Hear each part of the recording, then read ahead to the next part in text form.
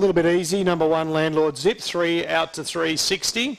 Number 7, Standout, is well fancied, 380 into 360. Then we're out to $5. The 5, Plum Jam, which is the late mail, and number 8, Dashing Dime at $5. Moving in now for the second of our novice events. 1 and 7 equal favourites as they're moving in. Landlord's Dip and Standout.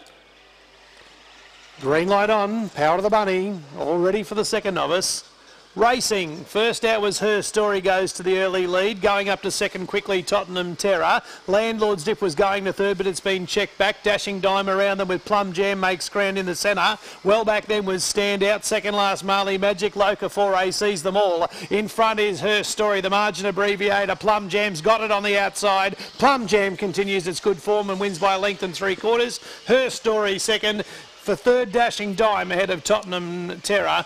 Further back in the field then would have been Marley Magic in company with Standout, who was a bit disappointing today, and it was one of the last ones in with Loca 4A, and Landlord's Dip beat 1 or 2 to the line.